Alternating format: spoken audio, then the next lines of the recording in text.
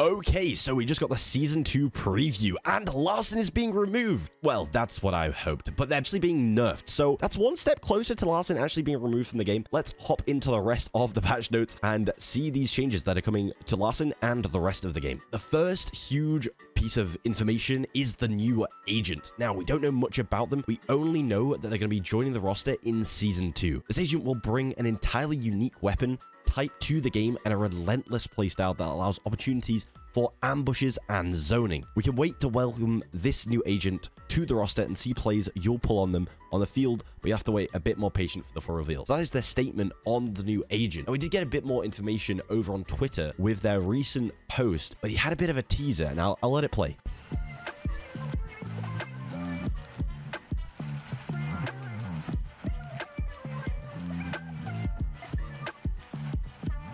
Now, as you can see at the end, it did zoom in on the dart, so we feel like the new weapon for this new agent is probably going to revolve around darts and possibly poison darts with a color, but who's to say? Right, next, they are going to be doing a new catalog and new progression. So a new catalog will be added with 50 levels of progression and completion rewards. We want to keep the theme of the catalog under wraps for a bit longer, but expect some wild new styles for your favorite agents and more high-value rewards. So this is similar to the Diamond, Platinum, Inks that we are getting at levels 150, 200, 250, 300, those sorts of levels. So I think that's pretty good, honestly. More content is what we need. We're also doing another heat change, and these are the updates. So we have downing a civilian, staff, or technician will now give a full heat level, which is huge, by the way, because me, as I play Deceive, I shoot many civilians in the game. It's pretty big nerf to me. I'm not sure about you. Downing the VIP will now give free heat levels. I'm fairly certain this was similar to how it is right now. I don't know the full levels, but this doesn't really change it too much,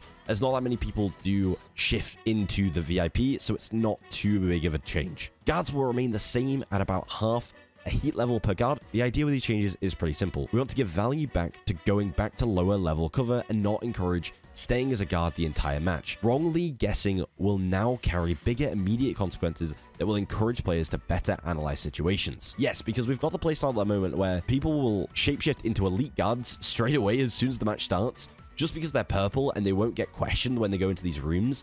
Okay, so spawn economy rebalance. For this season, we spent some time rebalancing resources, spawning in a few key ways, with a single unified goal in mind, slowing down the overall pace of matches and giving some reasons to look around the vault before going to the objective.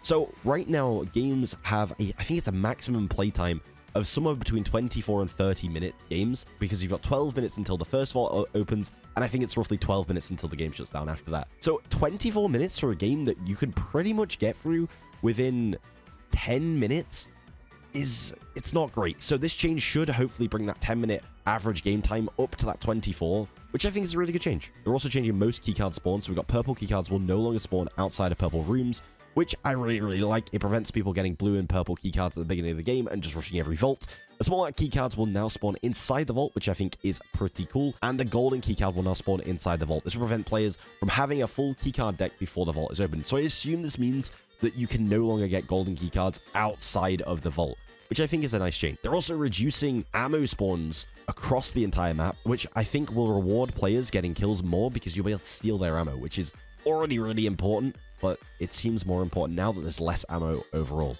They're also upping food spawn locations, which I think is really good, because food is something that not a lot of people use, but in those tight fights, it can come in clutch. They're also upping purple chests, so these are the purple chests that you guys can find in vaults.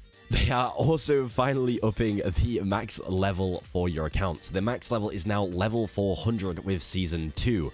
You'll be able to unlock the Malachite ink when you reach this, which is insane. I'm currently level 150. I've leveled like 50 levels over the last 2 days. I'm really grinding the game at the moment, so I really hope that I can get to this level very soon. And to match this, they're also upping the values of XP sources all around for a smoother progression system, which is going to be so important for those newer players that want to get their characters to Mastery 10, because it can be a huge grind without that double XP that we've experienced over the past few weeks. We have some new graphical options, so they are helping those lower spec PCs, which is huge because I actually had to buy a new RAM to play this game, so it might help those people that can't afford that, which is amazing for a game to think about those ideas. They're also changing a lot of the visuals when it comes to agent select menu, inks menu, and additional field upgrade decks. I think that's really cool, because I think upping these visuals that have slightly outdated and maybe don't fit the style of the game do give players more of an idea of the actual inks and weapon loadouts that they have,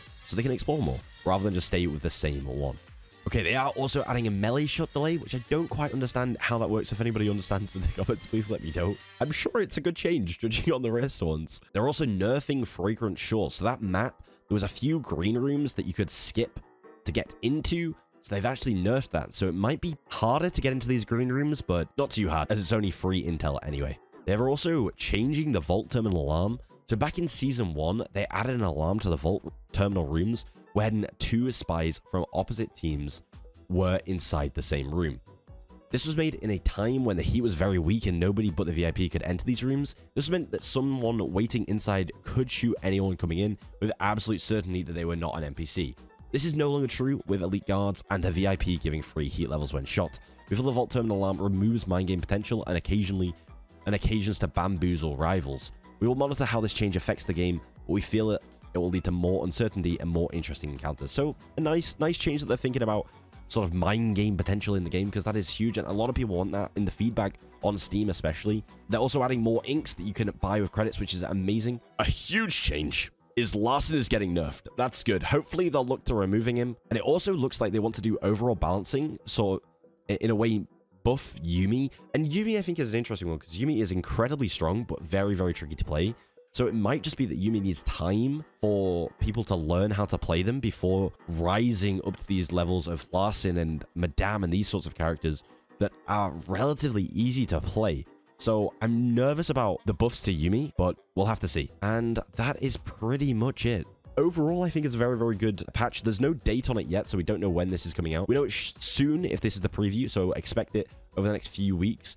And yeah, let me know your thoughts, and I'll see you later.